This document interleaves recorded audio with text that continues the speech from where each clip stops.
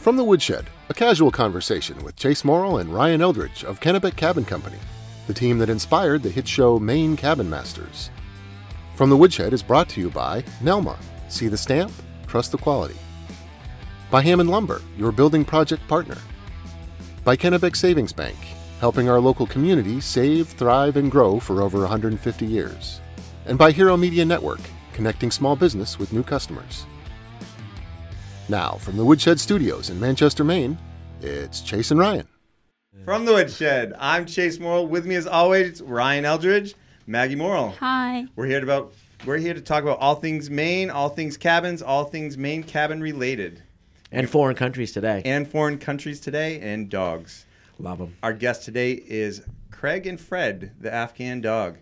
It's a pretty amazing story, so stay tuned for that. You can find out more about us at KennebecCabinCompany.com, MaineCabinMasters.com, Facebook, Instagram, Kennebec Cabin YouTube channel. Check out our online store at shop.KennebecCabinCompany.com.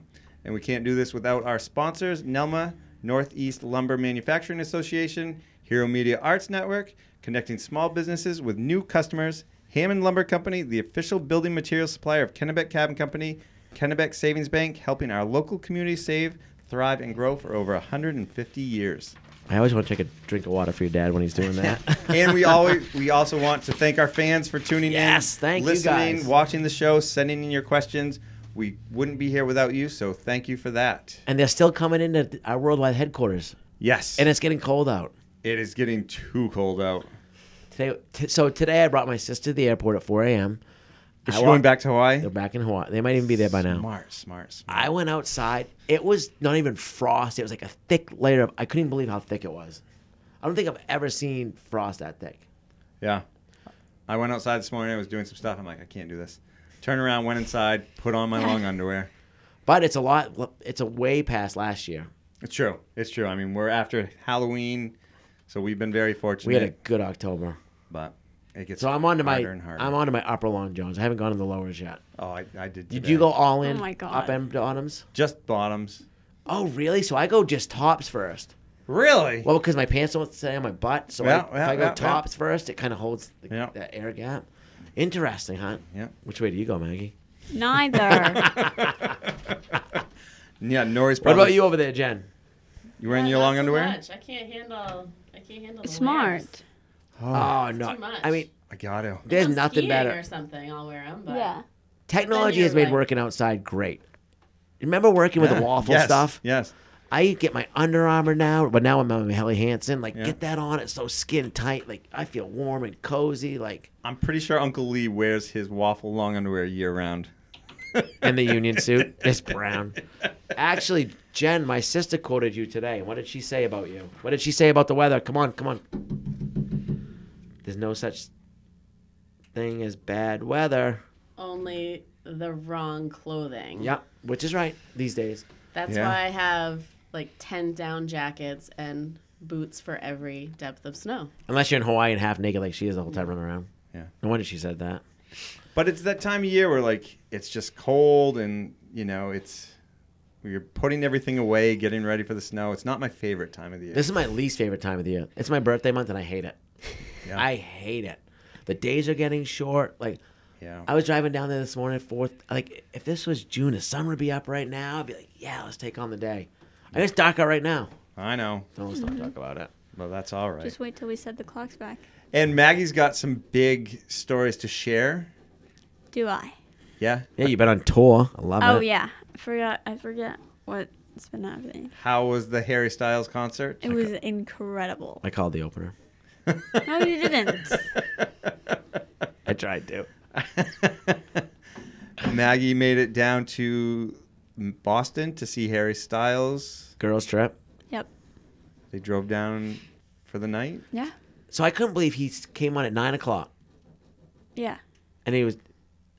I just love how music's all different. Maggie knew They loved the lineup. Like, you sent Ashley videos, and Ashley was the whole time like...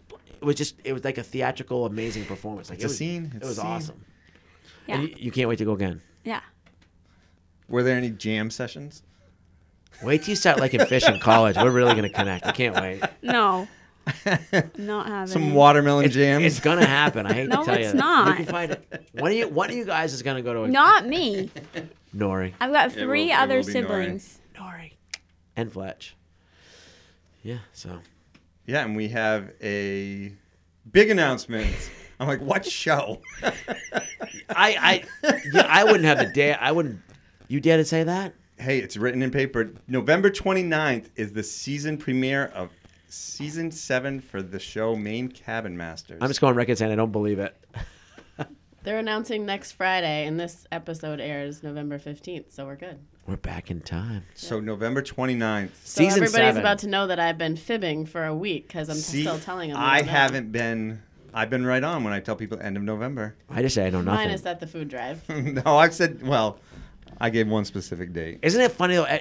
You don't think about how people perceive us, but I got a question there about commercials. Like we don't know it. I guess people probably think you know, but you don't. We don't know anything. I mean, there's some weird coincidences with the commercials they air with what we're doing. Right. But we don't know what they're gonna air. Like we No, have not at all. say in Not that. at all. Like, But like when I first bought Betsy our Sprinter van, like there happened to be Sprinter commercials in the middle of the episode. interesting. Right? I mean, someone's listening to us. We know that. What about like the commercials with like the stair stringers and stuff? Because we get a lot of emails that are like, Oh, guys, that's a bad one. yeah. What do you mean the stair string? We have an app for that. Inaccurate. No, remember that one camp? I think it was Donovan Camp.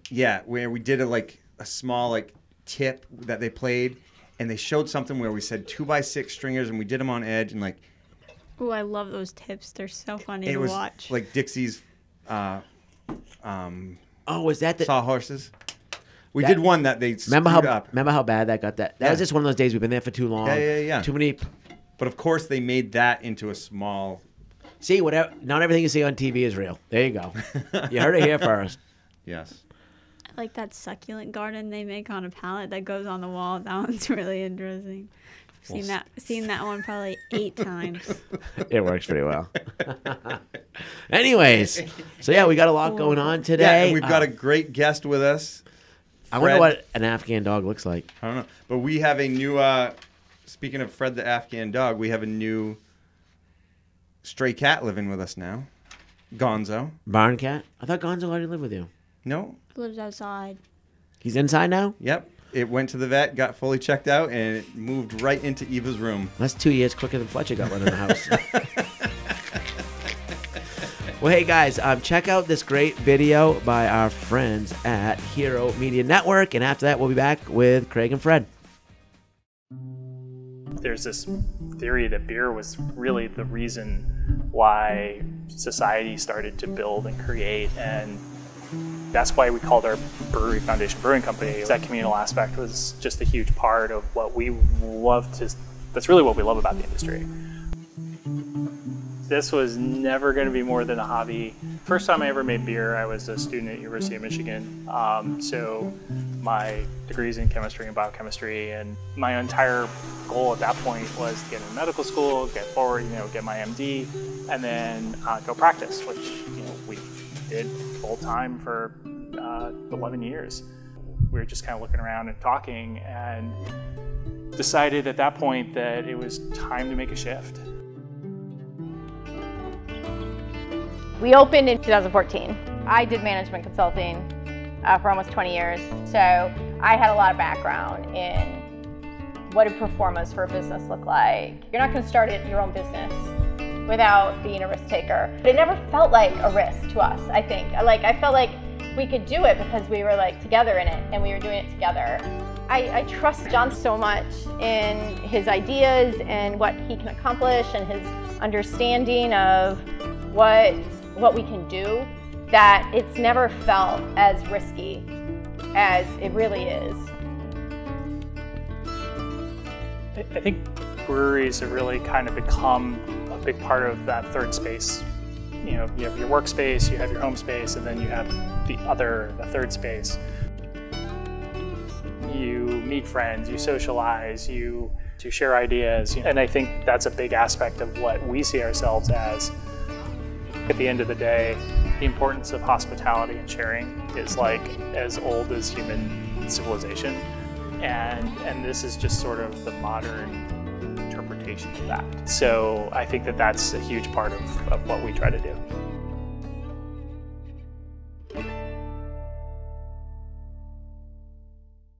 All right, and we are back with Craig and Fred. Yeah, what's up? Thanks for joining us. Oh, man. Fred's down here. Yeah. Fred's making himself at home, which doesn't take him very long typically. I bet we can get Fred around to the front with a good old dog treat, right? Yeah, oh yeah. Come here, Freddie. Fred, Come go here, see bud. Dad. Come here, sir. Hey, over here. I got him. Come here, Fred. You want a treat? Come here. He knows where they came from. Come here, bud. Right here. Come here, sir. Come on. There. You gotta figure it out. There you go. Come on. Well, it's the over first here. time we've had a dog be one of the Over guests. here. I mean, our dogs come in, but they're not really the guests. It's on true. them. It's go. true. Well, and he's short too, so he's hard to capture. He's down there and he's Yeah, beautiful yeah. and he's happy and he's having Yeah. fun. Can you sit? Good man. Yeah. And he's getting some of our dog treats we sell in the store. These are Yeah. lobster treats for salty dogs. He's loving them. Yeah. He's loving those. How are they? I'll try one. Yeah, so I first heard about you from Maggie at Hatch Hill. Right. Can you ask him that question? Because I need to wash this down with something. Would you like a water, coffee, or beer? Oh, right. I'm all about the dash Yes. seltzer. Fantastic. That's my go-to. Woo, those aren't actually bad. That's edible.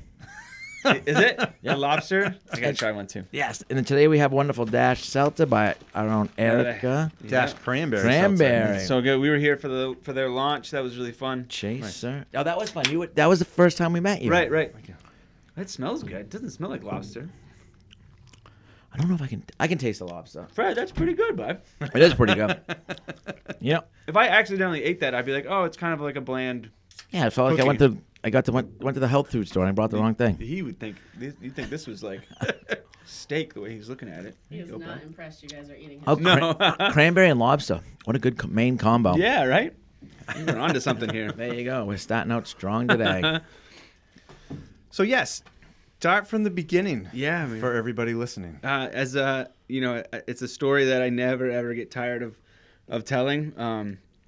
I found Fred in Afghanistan back in 2010, and we were going. I was my job in the Marines was intelligence. I was a human intelligence collector, which is such a weird thing to try to describe, but basically, Kind of what I do now. yeah. I mean, it is. It was a fun kind of field to get into because I transferred into it after my first 4 years. In the Marines, I was a military police. I worked in corrections, and I wasn't really excited about that. I loved being a Marine, didn't really like that field.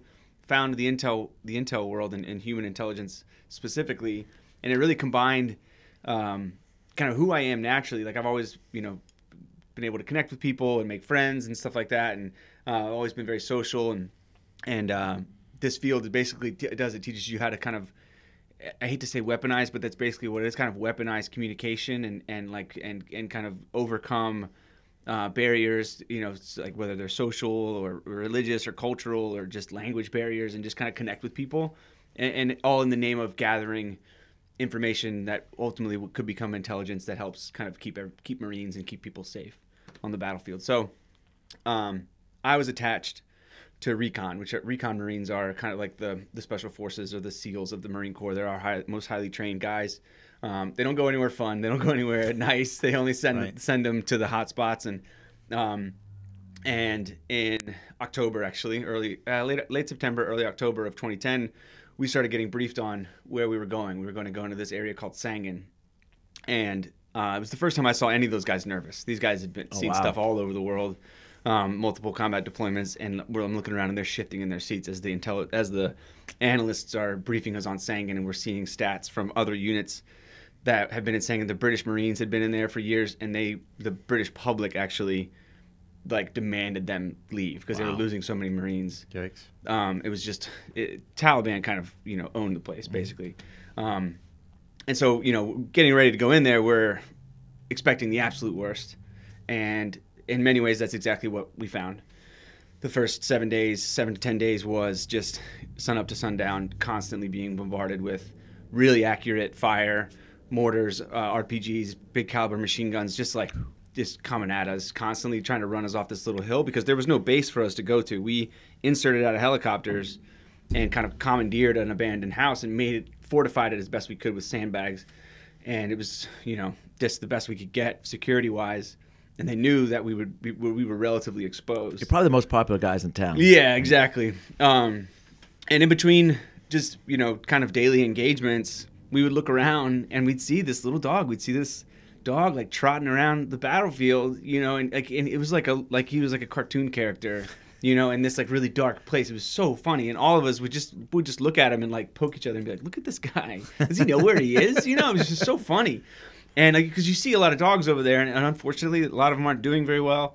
They're rough. They're mean. They roam around in packs. You know, it's what you would expect a dog to become if it doesn't have a positive kind of, you know, somebody taking care of it. And he was old enough to kind of have become one of those. He wasn't like a baby puppy, you know, and so we were all just instantly kind of intrigued. And after that first, you know, 7 to 10 days, I can't remember exactly how long it was, the Taliban kind of got the message. They left us alone and started to back off a little bit. And we had some time to breathe, and I pulled out my computer and started typing away, trying to get reports back to the rear as fast as I could, just try to get to shape the area. And I see him again. I see this like tail, like periscope across the top of my computer screen, and I'm like, God, man, there he is. Like, I gotta check him out. And so I grabbed a piece of jerky and started walking over to him, and I probably got like 10, 12 feet from him, and I almost turned around right on the spot because I was like, this dog is a mess. He's got bugs all over him. His fur's matted.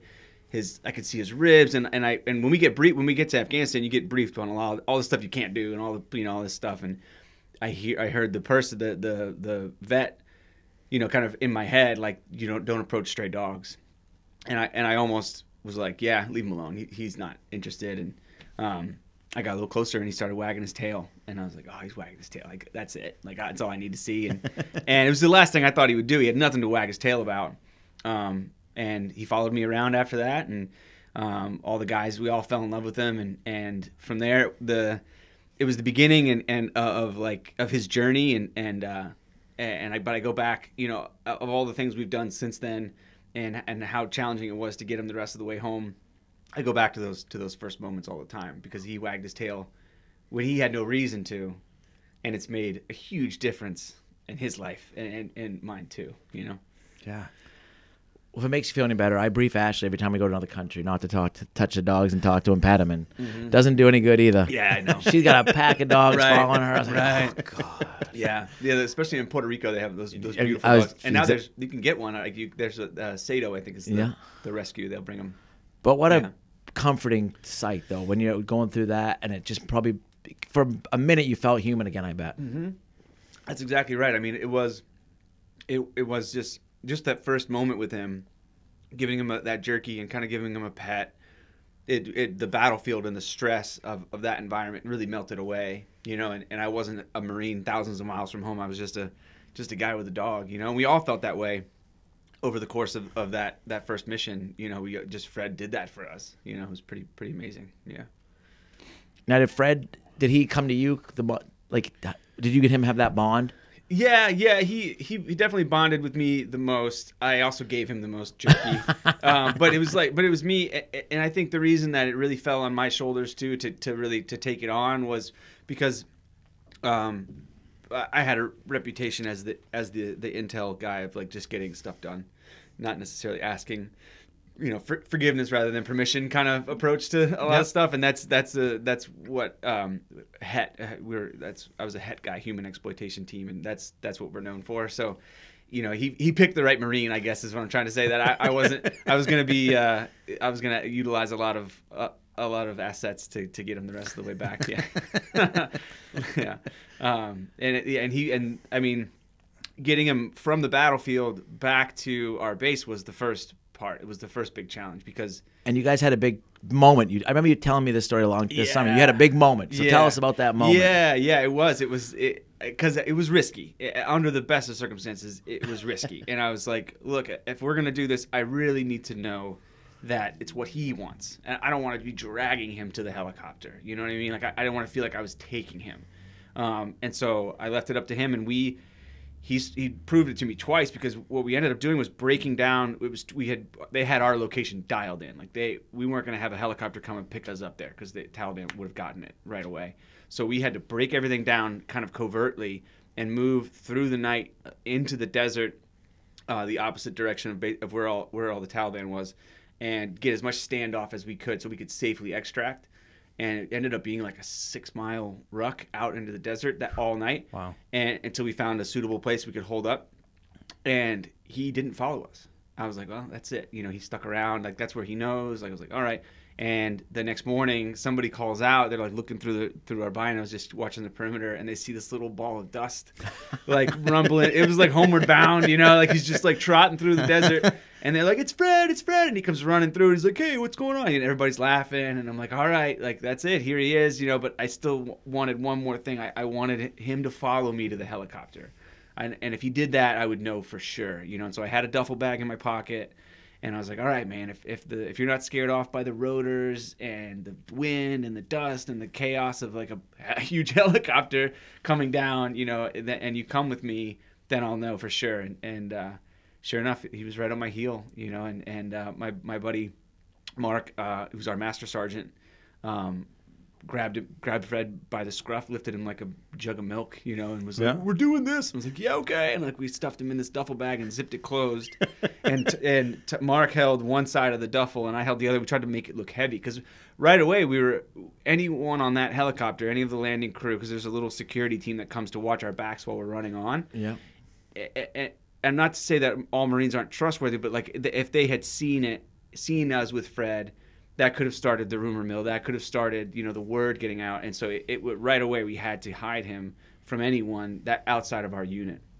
And so we stuffed him in this duffel bag and go running up the back of the helicopter. And I'll never forget sitting on the floor of the helicopter, and we all are just filthy, like just covered in dirt and grime and beards and like all these tough Marines with all of our gear and guns and stuff. And I look around the helicopter, and all I see is teeth because everyone's smiling so big. Oh, that's awesome. Because they know we got him. You know, Fred's with us. And yeah, that was another moment that I think about a lot. I go back to all the time. Yeah. Wow. And now you are both authors. Yeah, right. Yeah. And seriously, it's as exciting as those first moments were, and the helicopter ride, and you know, and all that stuff was. The journey has continued in so many ways, you know. But it took me a while. It took, you know, I came home, and I tried to just keep moving. You know, I thought I got a job working for the Defense Intelligence Agency in D.C. I grew up down there, so all my friends were around me. I had a new truck, you know, an apartment in a cool part of town, and like it felt like within a year I had moved on. But I hadn't, you know, I hadn't really dealt with a lot of the loss and a lot of the stuff that I'd experienced over there. And it took Fred, just the way he is, just how he trots. Still that battlefield trot. He was doing that around D.C. And I would take him on runs and take him on walks around our neighborhood. And everywhere we go, people would stop me and be like, what kind of dog is that? What kind of dog is that? They had to know. And for a long time, I would just say, yeah, he's a pocket wolf, you know, or I would just make up a breed. Right. And people would always be like, yeah, I've heard of those. Yeah. And I'm like, okay, you know, and I didn't want to talk about it. I didn't want to go there because I took a page out of what I had received from previous generations of veterans. And like I had an uncle that was in World War II, and I'd known a lot of Vietnam veterans, and like they just came home and they didn't talk about it. Right. Mm-hmm. I was like, that's what I'm supposed to do. And eventually it'll just fade away. And so I tried to kind of distance myself from Fred's story. And little by little, I started to tell it. I started to be like, you know what? He's from Afghanistan, and like this is where I found him, and this is how I got him home. And it's a great story. And the more I told it, the more I remembered. The more I appreciated it, and the more I saw, you know, just purpose in the whole thing. And so it was like, you know, almost 3 years after coming home that I realized I really needed to do something with this story. And it was a couple more years until I became a published author, but we never looked back. Yeah. Nice. Yeah. Now, did you get reprimanded any for this? Yeah. No. I maybe would have if I had stayed in, and I think that was another initial reason that I didn't tell the story all the time, because I was living in D.C. and you never know who you're talking to at the dog park. It could be be a colonel, you know. It could be be like, really, what unit were you with? Who was this? You know, where was this? He's over there writing down stuff on the side. Yeah. Can you repeat your name, please? Yeah. Right. So that was kind of my initial reason for not really sharing it, and I think I that was just a justification for ultimately not, you know, digging deep within myself. And but no, I mean, when you write a book, and this has been my experience, when you're a veteran, I think anybody from with government kind of experience, and you write a book, you have two choices. You can either submit it to the Pentagon and before it's published, the final kind of manuscript before it's published, and they clear it of any sensitive stuff, or you can just sign a thing that says there's nothing sensitive in this and hope that you're right. And what you're risking is your book getting yanked off the shelves and you're never going to get published again and all that stuff. So I submitted the final manuscript to the Pentagon, and that was their chance to be like, wait, you did what? And what was great was it's obviously a very busy office. They have a lot of speeches to read and like books to clear and all that stuff. And I was expecting it to take like a year, maybe like six months to a year, and we got it back in like 3.5 months. And it had bells on it. They were like, people were upset that they didn't get to read it when it was in the office. They were like, this is the best thing we've read. We read so much boring stuff. Nice. Yeah. And we did a book signing in the Pentagon when the book came out, which I thought maybe was a trap, but it worked out. Yeah. No. Bail me out, Fred. Yeah. But yeah, so I think just from a PR standpoint, it would have looked really bad if they had come after me, after the fact. But if I had gotten caught with him in Afghanistan, he would have been put down, and I definitely would have gotten in trouble for sure. Sneaking him onto a helicopter during an extract in a really hostile area, they could have really, made an example out of me for sure. And more importantly, would have cost him his life. So you got him out of the hot zone to your base, right? And then you could pull some strings with people, with buddies, and everyone's kind of in on it. Yeah, it was. It was, and that was something I didn't really appreciate until I sat down to write the story and to tell the story. Was just how incredible the timing was, because when we went out on that mission, we were leaving from Camp Leatherneck, which was like, I always just say, like it was. With comparison to where we were going, it was like the Mall of America. It was like air conditioning, Wi-Fi, a Pizza Hut, like Connex box, dropped Pizza Hut, like just all the trappings of comfort. And so, bringing him from the field back to that place was really risky. But when we left, DHL, the international shipping company, they weren't even there. And when we come back on the helicopter, I have Fred in the duffel bag. I have two buddies show up with a pickup, a little Toyota pickup, and I like roll in the back of it, and I'm like, "Go, get me out of here!" And they tearing through the Camp Ashton where the airstrip was, and I look over the side of the pickup truck and I see a little sign that says DHL, and I was like, that's it. That's how I'm getting them out of here, because I can't go through the post office. It's all controlled by the military and the government. Yeah. And so I stuck Fred. I had a little room where a couple guys, we shared a space. I left him there, and I went walking down to the DHL compound, and they're literally like plugging in their computers and like setting up shop. It was meant to like be. Taking cellophane off of stuff, and I'm like, hey, I'm trying to be cool about it.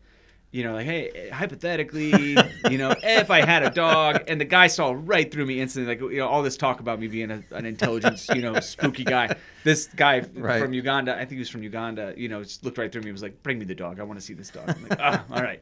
And he's the sweetest guy. That's awesome. And like the whole DHL team just fell in love with Fred, and they ended up watching him because we only had a 2-week break. We were going right back to Sangin. And so my first thing was I couldn't even really worry about getting him out. I had to figure out where I was going to leave him when I went back to the field. And they stepped up when they were like, yeah, we'll make him our pet. And he and Fred actually ended up masquerading as like a contraband sniffing dog, because anytime,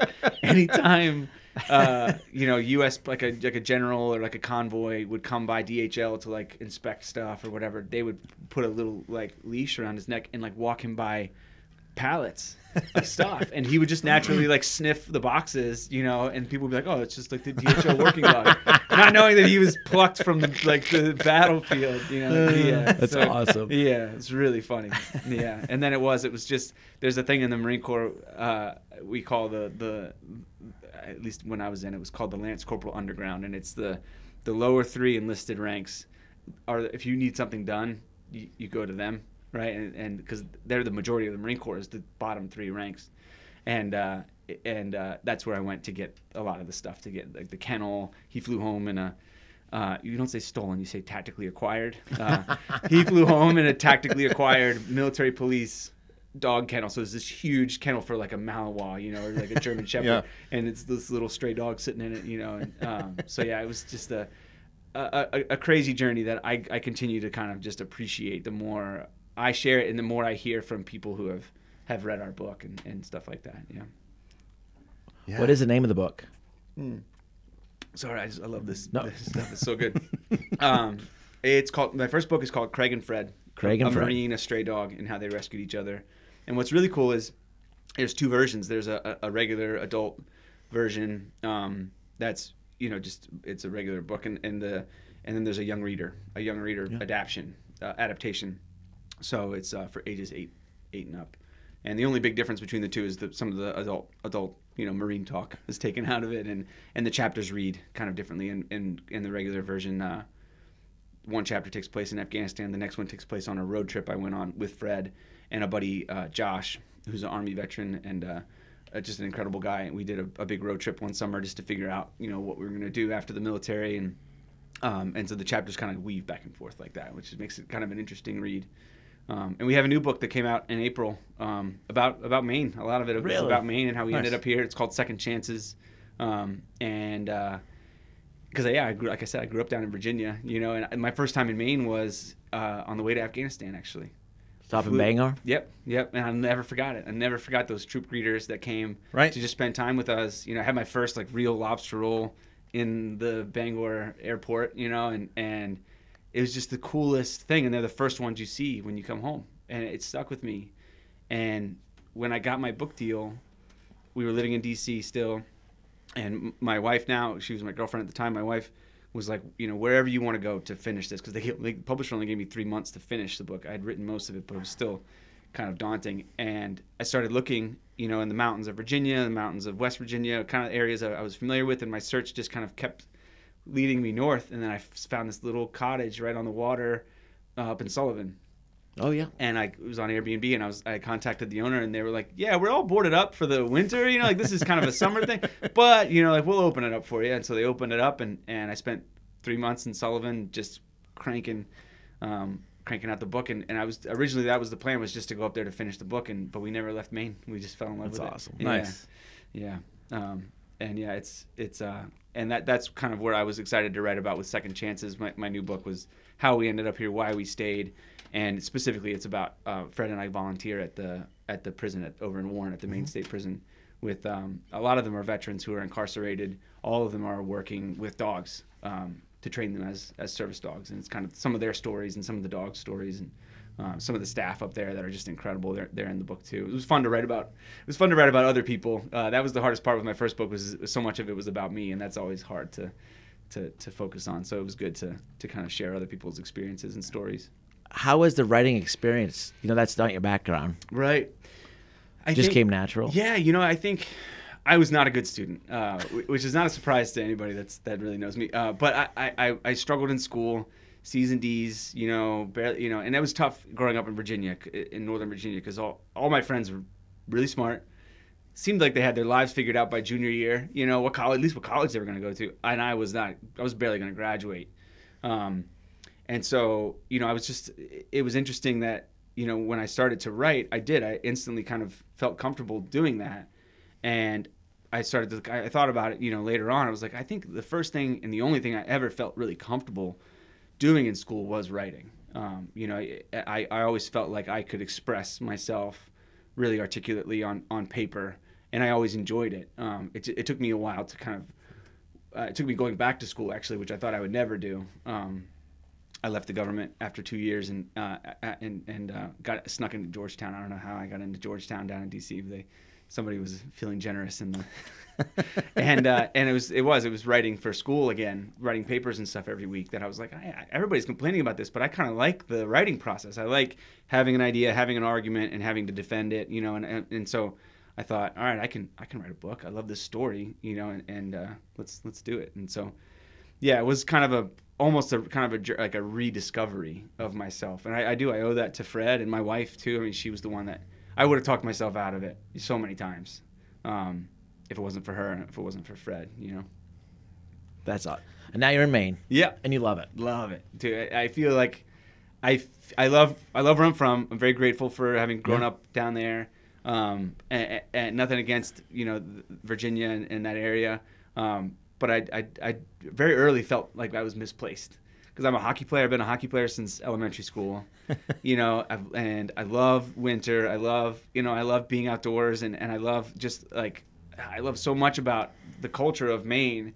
And it's the first time I've really felt home, especially since after getting out of the Marines, like just the sense of community up here and how everybody, looks out for each other, but also gives each other space, it's just a really special part of the country. And I'm really glad that Fred really kind of just led me up here. How did Fred do with the Maine winters? Loves it. Loves winter. It's funny, he's a desert boy. But he does. He loves the snow. He gets a whole.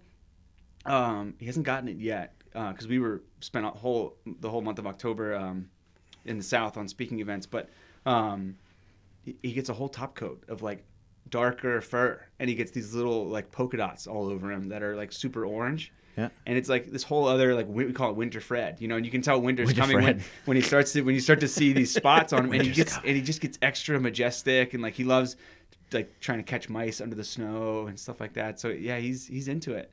And I think just even in the summer, it's not super hot, so we can do a long hike, and it doesn't wipe him out like it does down south where it's so hot you can barely move. Like he loves. We've done a lot of the 4,000 footers and stuff. He loves it. Yeah. Nice. So you're traveling around the country. Yep, we're starting to. I mean, before everything with COVID, we were constantly on the road for months at a time, speaking events, which is so much fun. It's everything from a whole town in Wisconsin, this incredible little dairy town in Wisconsin that brought the book in as their town read. Oh wow! So like both of their high schools and their elementary school and everyone in the town read Craig and Fred. It was awesome. That's got to be pretty. It's this really cool town. If you amazing. Did you get a key to the city? I mean, it felt like it. Because we show it's called, you got the book to the city. We're driving there, and it's like, it's called Hillsboro, and it's just cornfield, dairy cows and everything, and we show up in this little town, and we see like our posters on the like light posts, and everybody instantly knows who Fred is, and they're like waving at him, and yeah, they knew, buddy. Hey, Fred. Fred, say hi to Maggie. And so it's everything from that, and that was an incredible thing because they ended up, they brought in veterans from around their community in the week leading up to our visit. So it was, veterans from all these different generations going into their schools and like in small groups talking to kids in their classrooms about what it was like for them to serve. And the woman, Jackie, who organized the event said, like, there was our guy down the road, our neighbor down the road, I had no idea he was in Vietnam. He never talked about it. Yeah. But he showed up at the elementary school and was like talking to kids about his time in Vietnam, and it was just incredible. So it means so much to me to see our story doing that, our story bringing people together, our story inspiring people to share a little bit more about themselves. And so it's stuff like that to colleges who, we'll speak to the whole college, to like, corporate events. We've done stuff with MGM and different companies, Progressive Insurance and stuff like that all over the country. It's been really fun. And now that things are, we're getting around the a lot of the challenges of the pandemic, we're starting to see events pick back up, which is really great. Yeah. Fred loves to travel. He knows a crowd. He knows when the crowd is like, when it's a bunch of kids, we walk in an auditorium, like you can tell he knows everybody's there for him, and it's pretty funny. Yeah. I love how you just brought that story up, that he's getting older veterans to talk, because like what you said earlier, it seems like back in the day they didn't talk to it and people didn't deal with stuff. Mm-hmm. And now it's like, it seems like you talk about stuff and you work through it. Yeah. And that's part of like your role, which is awesome. And even to touch people that have been putting stuff away for 30, 40 years, that's amazing. Right. Yeah. It's an unanticipated kind of happening from sharing, and yeah, and it's something I'm really proud to have seen. Like a lot of my guys, my buddies that are still are getting ready to retire. Some of them have, more deployments than they do fingers, like 10, 12, 11, 13, 14 deployments. And when I talk to them though, they don't want to talk necessarily about all the things they've accomplished, all the things they've done. They want to talk about their trauma. They want to talk about how they're working through the loss of a teammate, or something that happened that was frustrating. Like they're interested in working and leaning into those difficult topics, which makes me so proud. That we, this generation of veterans, are able to kind of learn, not necessarily from mistakes. There's no wrong way to deal with that stuff, but to just kind of grow through and see that you do have to deal with it.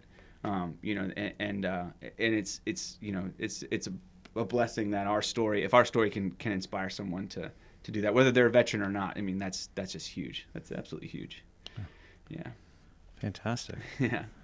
Good boy, Fred. Yeah. So do we have a few fan questions for you? Yeah, for you, okay. and you'll have to answer on Fred's behalf. Yeah. Of course. Right. Well, we kind of already answered most of them. Somebody does want to know. Terry wants to know, how many treats has Fred gotten since you've come stateside? Oh, plenty. Plenty. Yeah, he's funny though. He's got a kind of a sweet tooth. I think like a lot of times people want to know what his favorite treats are, and he loves a donut. He loves a good nothing wrong with yeah. He's a donut guy. I knew I liked him. He loves a good it's like old fashioned, nothing on it, but if it's like a sugar powdered sugar donut, like you can't keep it away from him. I have a couple day old ones in my truck. Yeah, that would be perfect for you, Fred. Yeah, he loves a donut. It's pretty. It's apple cider donut season right. too. Yep, exactly. Yeah, so yeah, he's had his share of treats. That's one of the reasons we stay so active, so we can keep that treat weight off, right, buddy? Yeah. Nice. Yeah. And then lastly, how do people buy your book and find out more information, that kind of stuff? Yeah, that's I always forget to mention that stuff, so that's great. Fred is his Facebook is Fred the Afghan. His Instagram is Fred the Afghan. Our website is fredtheafghan.com. And you get our books wherever you get your books. I always encourage people to go to their local bookstores, but wherever books are sold, you can find Craig and Fred and find Second Chances. And Shop.Kennebec Cabin Company. Yeah, we got copies here. Perfect. There's an audio book too, which is really fun. Fred was in the booth for the recording of both audiobooks, which is really funny. You hear him like shaking around every once in a while. And your social media, because you do events. You've been with us before, and you come and hang out with us again. Yeah, social media. Yeah, it's Fred the Afghan, and we're getting ready to do Fred calendars. Fred's a calendar model. Fred's a pinup. Yeah, those will be on our website soon. And we've got hats and shirts and stuff too. And Fred's got his own. My wife designed collars and leashes and stuff that kind of tell the story of Fred. Which that's awesome. People love that. Very cool. Well, yeah. I'm gonna have a drink to Fred. Hey, cheers. Yeah, to you guys, to Fred. Yeah, to for Fred. for everything you've done for us. Thank you very much, bud. No, of course. Cheers. Yeah, thank you for joining us. Oh, thank you for having me. It's really, really a privilege. I love the power of dogs. Yeah, exactly. Dogs and music, man. It's just amazing what they can do in life. Right? Yeah, exactly. It's that we need more reminders of the things that bring us together. And dogs and music totally do that too. Yeah, absolutely. Yeah. Perfect. Yeah, guys. Well, thank you very much. Of course. Thank you. See you, Fred. Good boy.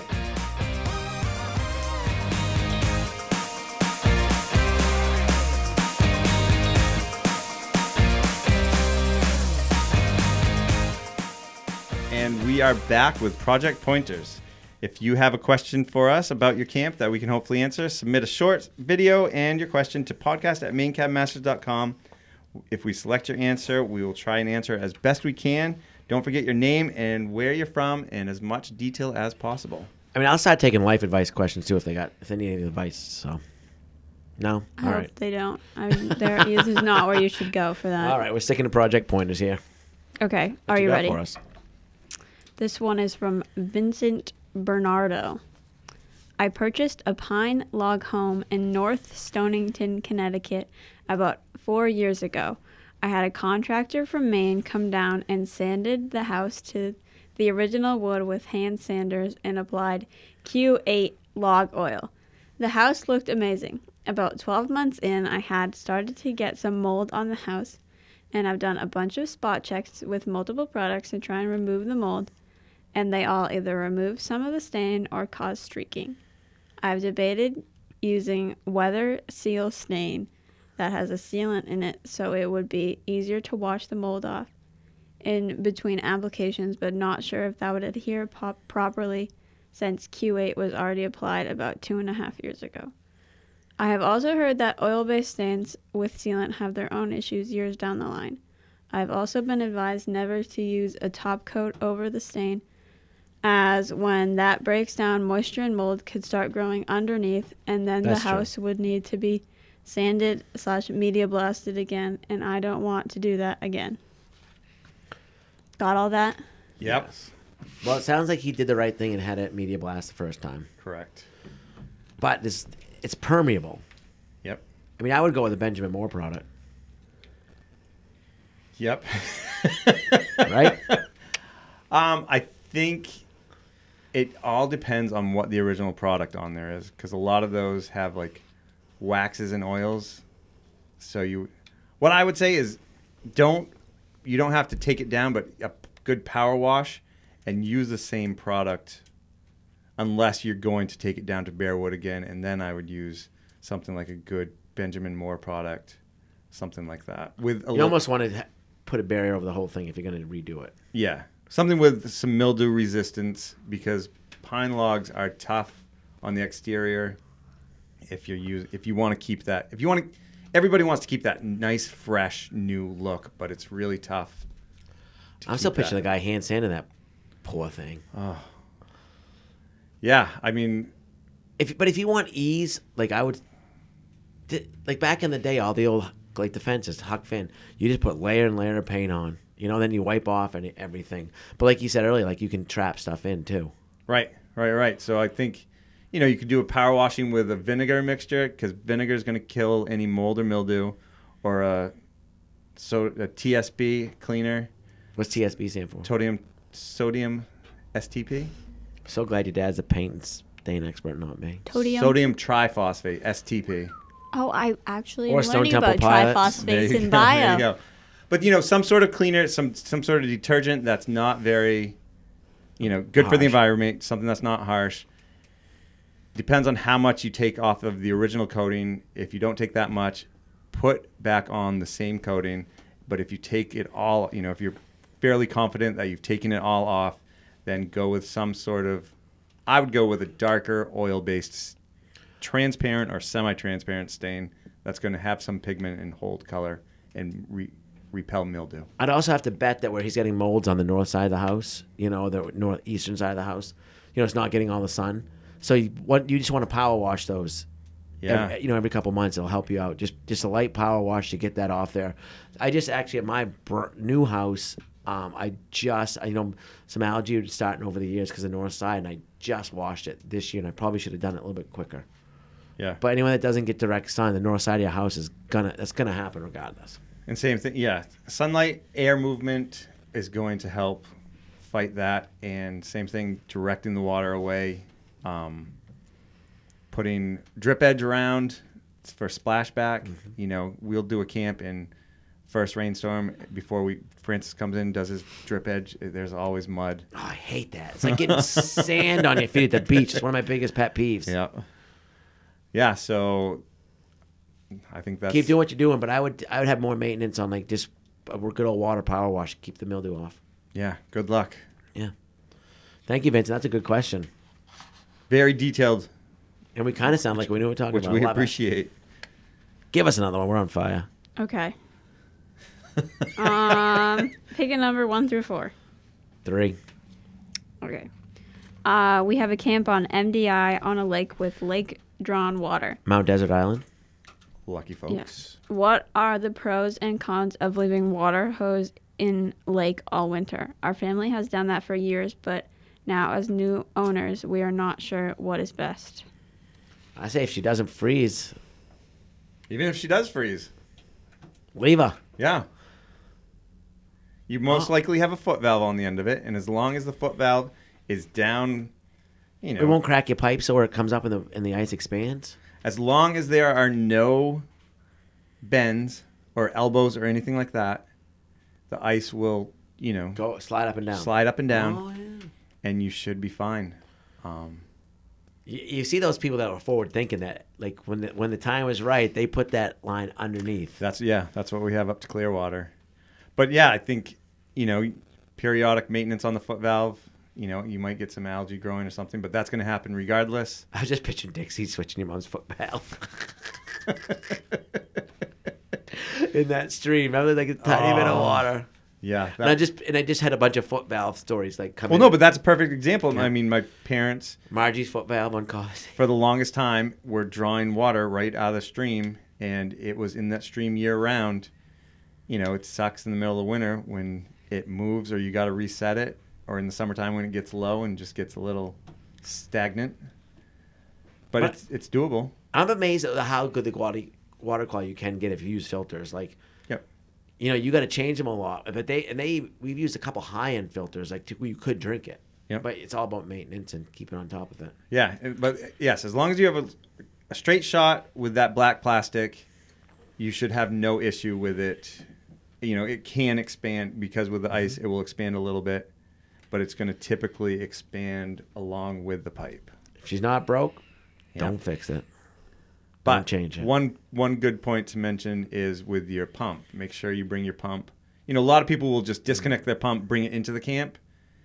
You run the risk of any water in the impeller cracking that, and then that's going to ruin your pump. Where you want to make sure you either run antifreeze through it or take it and bring it home somewhere where it's going to stay above freezing. Quick side note, one time I thought my pump was done, so I did some YouTubing, and I had to take the pump away, and I had to vegetable oil the seals. Sometimes they just get stuck, so never give up on your pump. Okay. Do you want to do one more, or do you want to not do one more? Let's do one more. Kind of had to with the way you led us into that. Yeah. What number are you going for, Chase? No. 1, 2, or 4 are left on the table. I'm going to go 2. Nice. All right. We don't want the first. We don't want the last. This one is from Pam Rogers. My question is, what is the best way to go about making sure you are getting a handyman/carpenter/contractor who actually has the skills you need? I've been burned a couple times, and I'm leery of going ahead on a couple of more projects that need to be done. Well, before I hooked up with my beautiful wife and my Morrill family, I was on this app called Service Magic where I own a fence company. I would buy leads, so they would qualify me, and I would pay for leads. Really? Yeah, but they did all their research on me. It was awesome. I loved it. Like they had to qualify you. Yeah, but I had so much money I'd spend per month, and I knew I'd probably sell 4 out of 10 of them I'd get. Yep. But there's a lot of lead-based places out there now. I don't even think the homeowner didn't have to pay for them. Right. But there's Angie's List. Yeah. And there's some other stuff. And the number one rule I tell people is right now, this time of year, this. Good luck. Yeah, and if you find somebody who's readily available, probably a reason. Question it. I mean that is the advice we give. Sorry for all you young kids just got out of trade school, but that's the way it is. Come work for us and we'll keep you busy. Yeah, I think meet with the people. Isn't it crazy how much it's changed? I remember growing up, 80s and 90s, carpenters, tradespeople got bad raps. There was not a lot of quality people out. Now the tides have changed. Yeah. Where did they say they were from? Or did they not? They did not. Yeah. You can, there are lead sourced areas out there, apps like Angie's List, other places. Yeah. Don't judge a person by their vehicle. Or what they look like. Yeah. Yeah, if worst comes worst, ask for references, find people, Go to your local lumberyard. That's the biggest thing. We go to Hammond. People call us and ask us for help, and we just are so busy. So we call Hammond Lumber. Go call Dennis. Yep, that's a very good advice. Go to a local lumberyard. Local lumberyard. Local lumberyard. Because I learned I don't really give out names. I don't. Right. We want to trust people. So. Yep. Call the lumberyard. Okay. Well, that was a good. I think we nailed Project Pointers this week. Sweet. Well, then let's move on to regular questions. But thank you for the questions. Keep them coming in, and podcast at Maine Cabin Masters to submit them. And we haven't had a video yet this year, so someone get creative out there and send us a video. We always like those too. Yes. We might just have your answer, the solution to your problems. Okay. Bless you. Thank you. This one is from Sandy R., Wilmington, Massachusetts. What do you do when you are not filming? Are you still working on cabins? There's always a cabin going these days. Yes. We try not to be, but there's always cabins going. For the last 2 years? Yes. 3 years. 2 years. But time off, we ski. You ski? Yeah, you do family. You guys got a lot going on. Horses. I mean, your kids are right in there. Yep. Travel, concerts, music, dogs, sports. Yeah, there's a lot to keep us busy. We live in Maine. We're outside a lot. Yeah, if we're not filming or working on cabins, we're at Saddlebag Worldwide Headquarters. Yeah. You're always tinkering on something. Yeah, we're always around. Carpenter's house is never done. Yeah, I just started a covered deck on the front of our place. Oh, where at? Started. He did some tape. Techno Metal Post is set to come next week. Where at? He moved which the end? rabbits. The door end. So He didn't tell me about this. Also, the far end where like the tree fell. Yeah. So right where you got that small deck there, it's going to wrap around and you can go in the side. To the other deck? To the side front porch. Or the front. Past Rabbit Alley? Yeah. Past Rabbit Alley. Interesting. I like that. He didn't tell me. What brought that up? Just Sarah wanted it. Good smart man. I remember walking to your house 8 months ago, and I didn't know you guys redid the whole thing. That was a trip. Like walking's like, yeah. It was supposed to be big changes. Yeah, big changes. And it all goes back to happy wife, happy life. Still a hole in the floor. So I guess that's what we're doing. Well, that's what I've been doing lately when I haven't been, is working on the house, getting ready for winter. Why are you staring at me when you say that? Because you're going to be helping soon enough. No, it's winter. You can ask questions. You can swing a hammer. That's not true. Okay.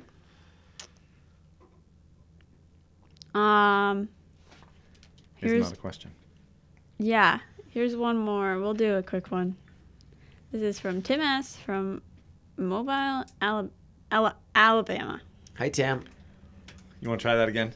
Nope. I forgot what AL stands for. Alabama. There's a lot of AL states. Alaska. AK. Mobile. All right. That's no one Jen's said area. I was Isn't that where you're from? geography. Jen's from that area. Do you know that? Not me. My family.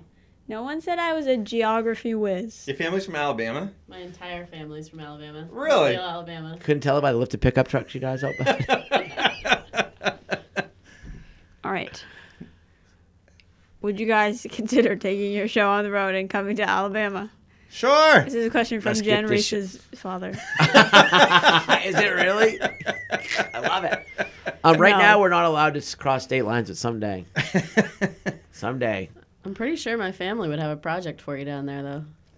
I hate snake stuff. I think it'd be fun to do challenge to do like one in a bayou or something. I would love it. Dad wants to move to Louisiana. Like how far can you drive a technopost to a swamp? You are good at geography.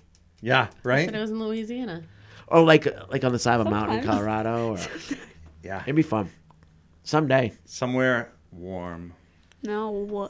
Yes. But yes, we would consider, wait, which show? The podcast or the Maine Cabin Masters? I'm assuming they're referring to Maine Cabin Masters. That's a lot more epic than the podcast. I've thought about taking it, somewhere tropical, somewhere out of the country, but apparently there's like Carne, which is this thing about shipping camera equipment to other countries where every single thing has to be documented, signed in, like it's a major pain in the butt. So what if we just go there and live for a while?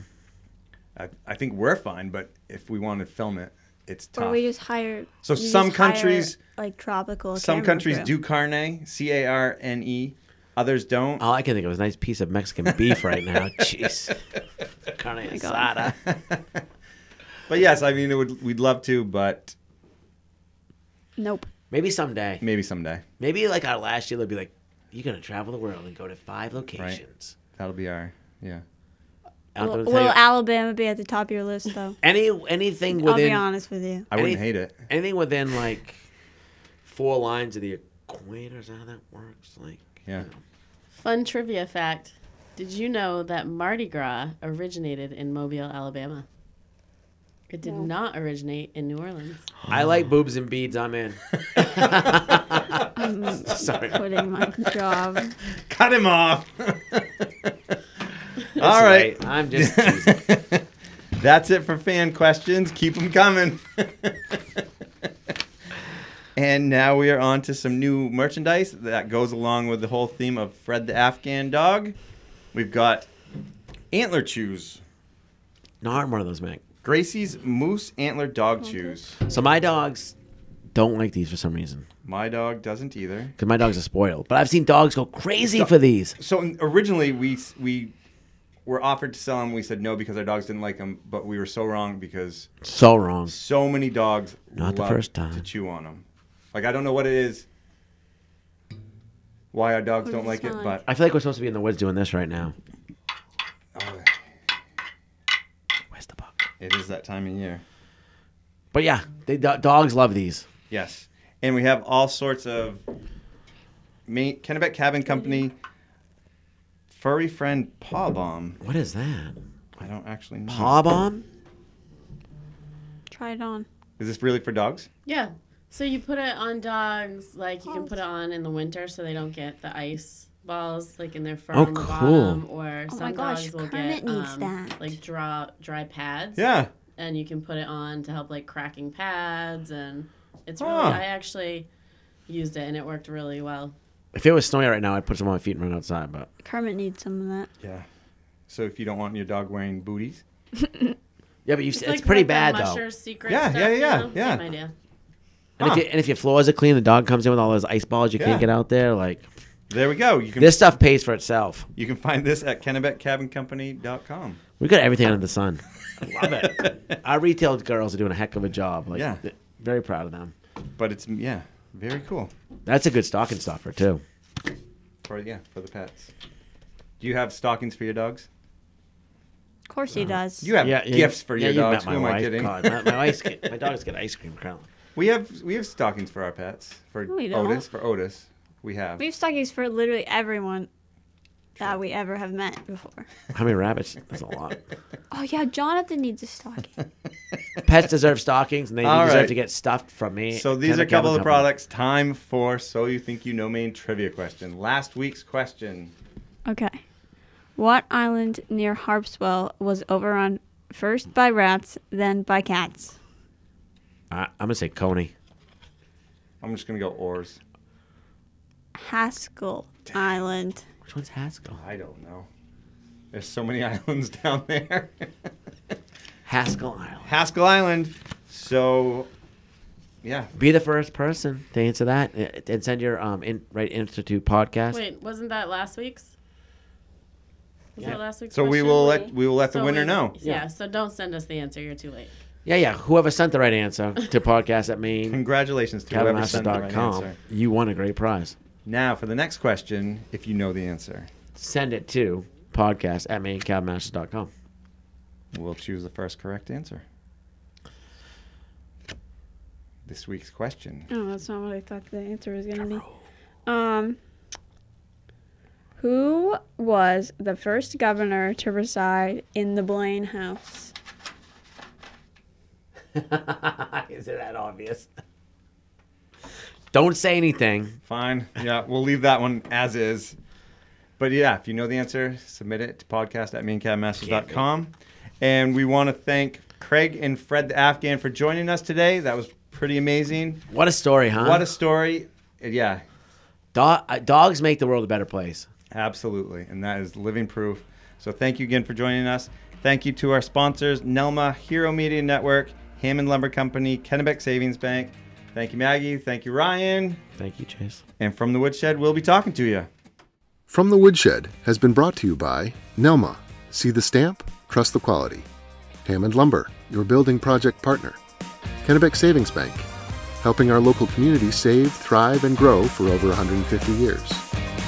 And Hero Media Network, connecting small business with new customers. From the Woodshed is a production of Kennebec Cabin Company. See you next time.